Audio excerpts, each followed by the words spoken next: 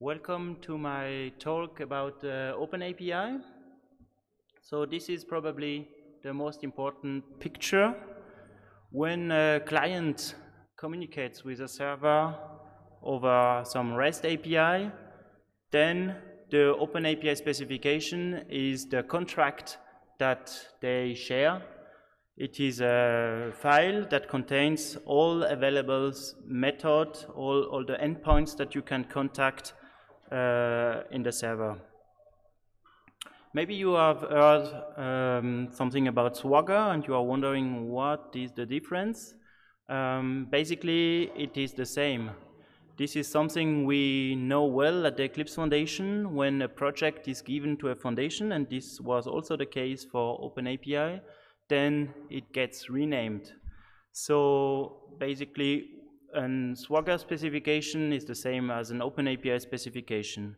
And Swagger, the brand, continued to exist, but now it's more used for tooling that the company Smart Beer continues to provide. And OpenAPI is more the open source project where the specification continues to live and to evolve. My name is Jeremie. I'm a Java developer. You can follow me on Twitter, on GitHub. I try to contribute to open source projects as much as I can. And I work at Unblu. We are in Switzerland, and we are doing tools for banks that allow them to have better conversations with their customer. So basically, if on the e-banking side, you contact your banking advisor through a chat, and you can share the content of your web page with him without having to install anything, there is a good chance that you are using our solution. But back to the topic, OpenAPI. I started to really use them early this year as part of my job at Unblu, and then I realized they are everywhere. So just to give you some examples, I was reading the Eclipse Planet, and this is the Eclipse Cura project.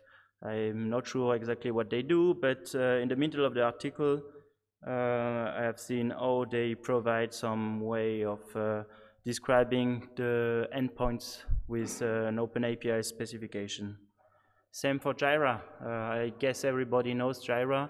A colleague of mine last week, he just wanted to perform some changes over the REST API they provide, and he noticed that they provide the OpenAPI specification for their server. And OpenShift, the same story.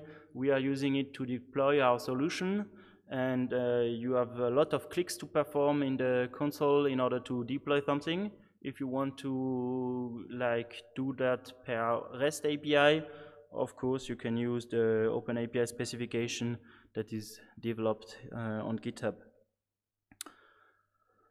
So now the question, what is in this file? Basically, it's really basic. So you have it's a JSON or a YAML file that contains several sections. The most important one is the one in the middle, containing all the paths that are available. Another interesting section is the components section, where you can put entities that are shared between multiple paths of your specification. For example, a schema. And you have like a section where you describe the security, how you can contact your server, you can tag the path, and so on. But the most important part is really the path one. And it looks like this, but I will kind of show that right now, because if we have a specification, we want to edit it and to see what's in there. So let's switch to like a real demo. This is the Swagger editor. I have prepared for this talk. I have prepared a small example. It's a kind of a backend to manage to-do tasks. And here I am in the Swagger editor. It's an online editor. I hope you can see. Maybe I need to zoom in a little bit. I'm not sure. But basically on the left you have the YAML content, and on the right you have the corresponding documentation that is derived from this content. Because I don't know how you are, but I'm not really comfortable reading all this YAML stuff. But here on the right, I can understand what are the methods provided by the server. And for example, I have this method here to retrieve all the tasks, and I can expand the section. I see, oh, there is no parameter expected, and I will get kind of a list of tasks. I have a small example here, and so on for the other call. And this is an editor. I did not show that, but of course, if I find my cursor here, I can edit. Let's say I would like to change the get all task. Let's change the HTTP method that I want to use. Let's do, for example, option. I have code completion, and now you see the color has changed and the method is no longer the same. I don't think that these make a lot of sense, but it's only for demonstration purpose. And also you might have already seen that if you type something that is not valid, you get some error marker, you get an error report and a message on the top. You can jump to the problem, and well, I would say to see directly what is the content of a YAML OpenAPI file, it's really great to use a tool like this. If you are more into desktop tooling, this is an alternative to this online editor. This is a plugin for Eclipse IDE. It's based on Xtext. Maybe some of you know the technology. And you get all what you can expect from a decent editor. Like you have the possibility to navigate through the specification. You have the possibility to jump from a reference to the schema definition. You remember the components section I mentioned earlier. So it's here. You can like you have the outline, also the quick outline, where you can also jump to other section. And the same as with the other editor, if you have a typo, you will get some error marker. Also with quick fixes, you have the possibility to add some additional operations and so on. So it's if you are looking for a decent editor on the desktop, this is really a great solution. Yes, so this is the editor, and now I switch back. I have shown you the Swagger editor. The URL is editor.swagger.io, and this plugin, you can install it from their GitHub repository, and they are also present in the Eclipse marketplace, so it's really easy to find them. And both projects are open source. And now we switch to the first use case. So because seeing the documentation is useful, but we would like to do more. And you probably know the Postman. It's an Electron-based client to perform some calls. Everybody has seen the Postman? Yes? No? Yes? So what you can do here is you have this import feature where you can just import an OpenAPI specification. There is one quick limitation at the moment. The last version of the specification, the version 3, is not supported by the Postman, so you need to have like the definition in the version 2 format, but it's almost the same. And when you have imported the OpenAPI specification, you have here like a collection with all the different calls that you can perform. You remember this get all method? I can open it and I can execute it like this. And now I have already a server running, and I retrieve the list of tasks that are in this server. And the same goes for example, if I want to read a specific task, I can call that. Oh, now I get an error because I did not specify this path parameter. So let's just copy some valid ID. I can then paste it here to read this, and I can send. And now I have I have retrieved one item. I can update that, So if I want to change the description, I can select the body, and now let's call the update. And here I can provide some JSON body that I want to send to the server. Let's just add like an exclamation mark, send it, and now you see the result that's come back from the server. It has updated the record. So it's a really simple application, but this is for demonstration purpose. It's kind of simple to understand.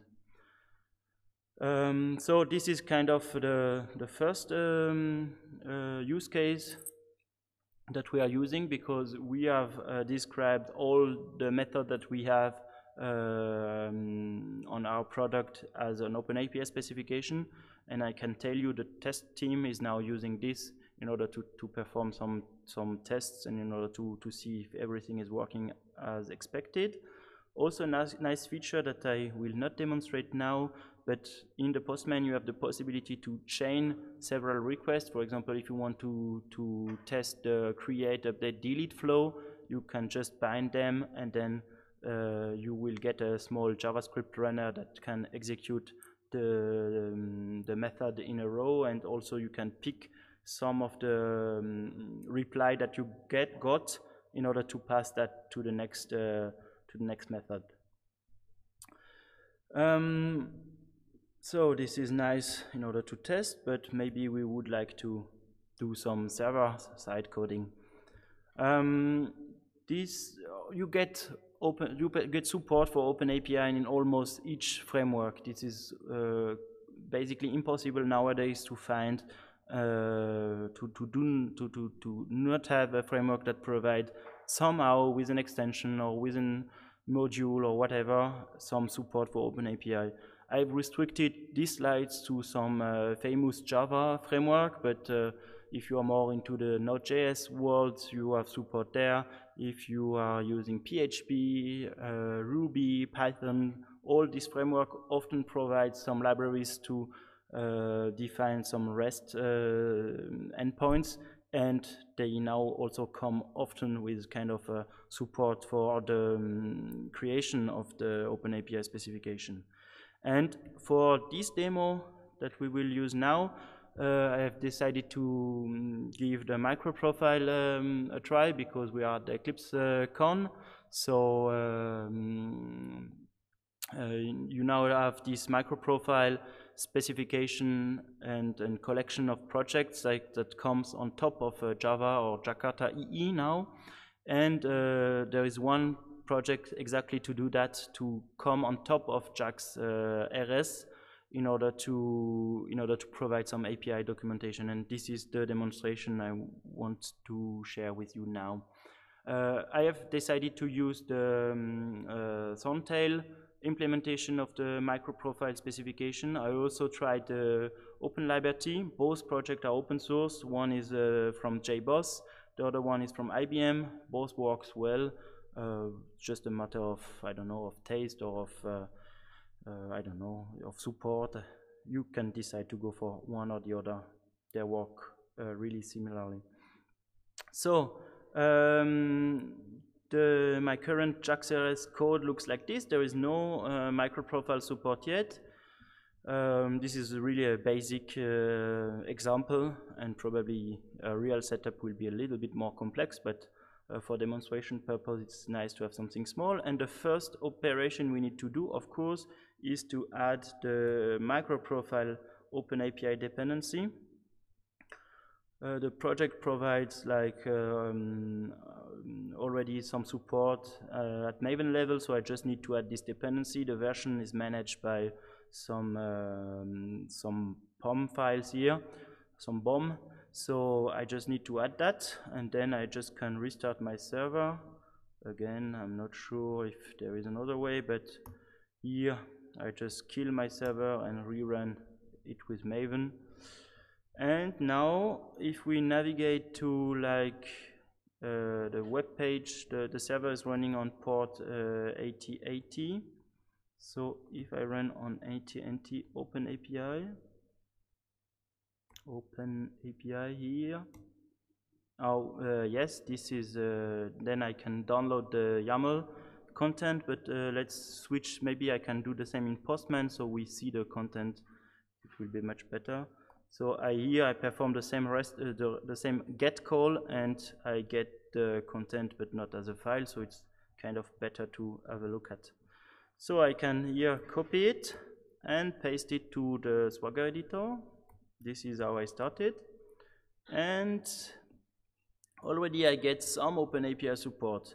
As you can see, it's not that perfect because I have a bunch of errors, and if I look at what I got, I see the endpoints, but the documentation is somehow missing. This is because at JAX-RS level, this is what you can get, but you do not have all the additional metadata that are also contained in an OpenAPI specification. So what we will do now is we go back to our code, to the endpoint, and we can start to add like the additional metadata. There are several ways to do this, and one of them is using annotations that comes right next to the JAX-RS existing annotation. So for example, if I want to describe this operation, I have like an operation annotation where I can say summary is like get all the tasks or something like that, tasks. I can save, and then I can restart my server, and I will get the summary at the appropriate place. And because this is, now I also need to document what can be the response, and if I have some parameter, I also need to document them to say what are the mandatory values, I can also provide some examples values. So I already did that, so here it gets kind of an annotation hell, but it works and pretty well. So now I have augmented my JAX-RS annotated project with the MicroProfile annotations. And if I restart, not sure if this is really the way you should work, but this works, like killing and restarting the Maven server, the Maven project, in order to start the server. Now, if I navigate back to the Postman, I perform the call again, and now I get the OpenAPI specification with all the information that were missing before. So let's just, to be sure, copy that to the Swagger editor again, and now all the errors are gone, and I have like the documentation, and I have the examples, and I have the parameters described, and so on. Back to the slides. So what we did, we just added the MicroProfile OpenAPI project to our dependency list, and we added some annotations next to the JAX-RS ones. And this, what we obtained, is somehow the code-first approach, because based on the running server, we obtained like for free, almost for free, the OpenAPI specification, the corresponding OpenAPIs corresponding to the current server, and then I can, for example, use that in a Postman as I've shown before, and then I can perform some calls from the client to the server. And of course, it could be any kinds of client. So this is one way to use this OpenAPI approach.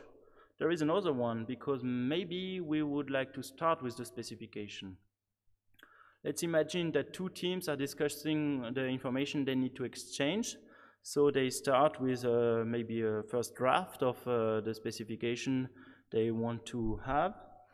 And then one team will implement the client, another team will implement the server, and then both ends can communicate together.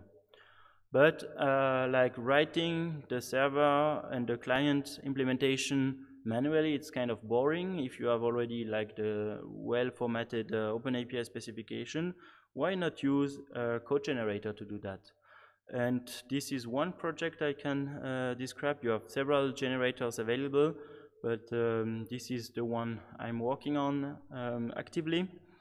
What you can get is based on one OpenAPI specification. You get some HTML documentation or the client code or some server steps that you can then start with in order to have a quick start and maybe then implement the endpoints that are requested.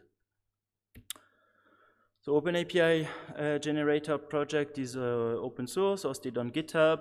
It is written in Java, and you have some mustache templates that you can use. It is a fork of the Swagger Codegent project. Maybe you have heard of this one before, but with a team of committer, we decided to fork the project in order to be able to have a faster release and to support the OpenAPI version 3 format. And as you can see, there is a lot of languages or framework available for each generator. There is a bunch of options. So I guess whatever technology you want to use, you might find the appropriate generator for that. Maybe you will not use that on production, but it gives you like a start that can be useful.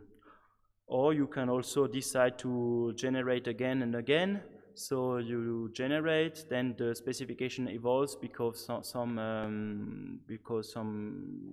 new methods that are requested, and then you let the generator run again. Both approaches are possible. It depends a little bit on the setup that you want to have. So let's switch to a demo. Somewhere I have the terminal where I can run the command to start the OpenAPI generator. I've decided to use the command line based approach, but there is also a Maven plugin, a Gradle plugin, so you can integrate that in your build system really easily. And I have the command line here on a slide, maybe you can see that better. I took the minimal parameter that I requested, like I'm telling here is my OpenAPI specification. I want some Java client, and I want to put that in this output folder. But of course, if you have a look at the documentation, you can specify a lot of stuff. For example, which library do you want to use? Is it, we have kind of a lot of HTTP client libraries that are available. So you can just give another flag to specify that. So now I just need to import this project. So let's do it like this. I copy the path and I switch back to my Eclipse. I select import project, an existing Maven project. I put the path, I import that. And what I get is an OpenAPI Java client with here all the requested classes to perform the call and to all the model classes that will be exchanged on the server to perform the server call. And the generator also provide here like a sample JUnit class. It doesn't mean that you need to use the client in a JUnit test case, because of course you might have another use case, but this is really convenient now for demonstration purpose, because I just need to remove this ignore annotation. And here, if I want to create a task, they have prepared a method for me. So now I will just need to implement that. So let's create a task. So task, I can set the description. Description is publish the slides. And it's not completed yet. Set task.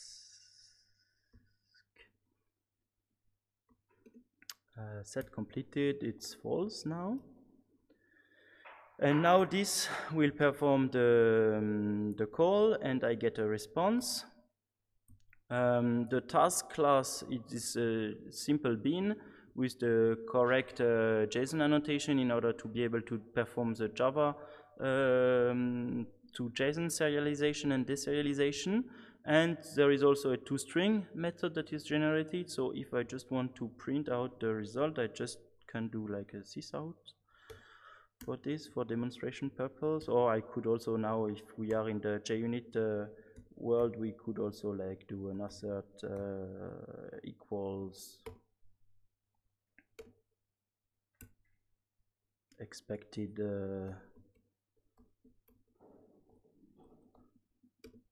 get description, and response description should be the same.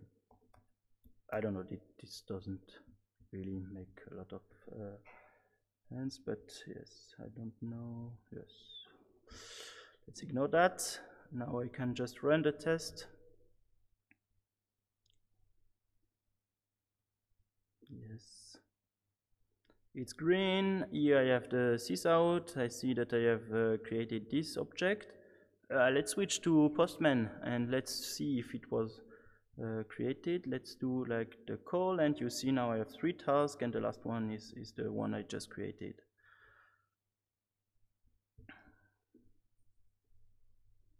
So as a conclusion, maybe what we have really appreciated when we have started to use OpenAPI is all the value that you get from the ecosystem, because this is now a standard, and you have a lot of tools that you can use and reuse for your purpose. For example, I have shown the editors.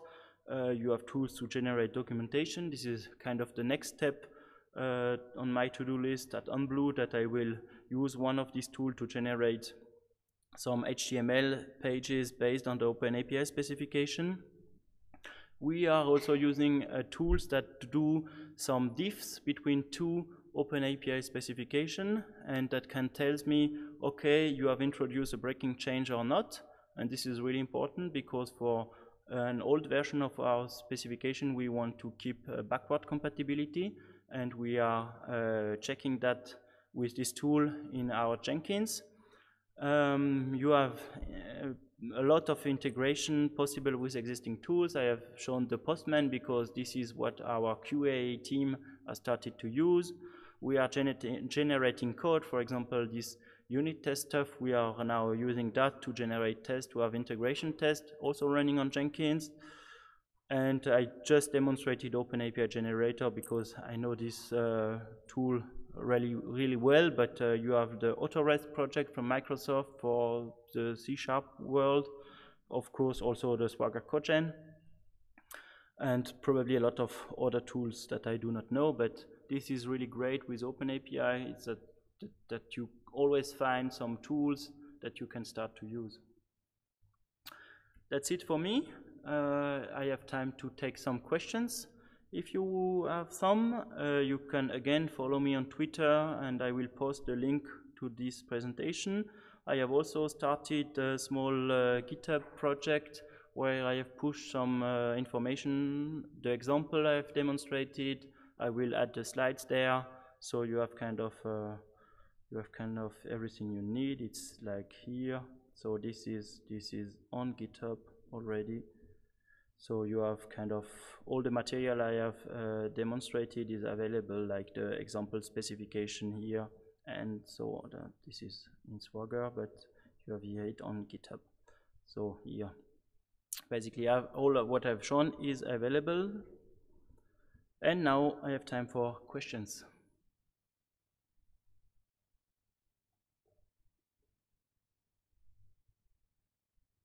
Yes.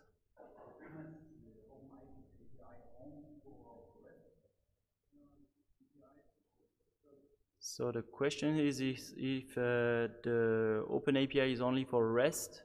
I'm not sure what you have in mind, but yes, it is for REST call, not pure REST, because if you have like HTTP requests, you can document them, and some people are telling this is not real REST, but this is like for calls. But what are you thinking about? Well, yeah, no, for remote protocol, this is not really suitable. The only thing that you can do with an OpenAPI specification is callbacks description. So this is kind of direction into kind of protocol, but this is limited to like I'm performing a call, this register a callback, and then those are the callbacks that I can expect from the server that will call me back at some points. So this is a feature that is interesting, but this is kind of, I'm not aware of additional protocol that you can describe with OpenAPI. Other question? Yes, but if you do not have any question, I think it will be time to drink a beer together. So thank you for your attention.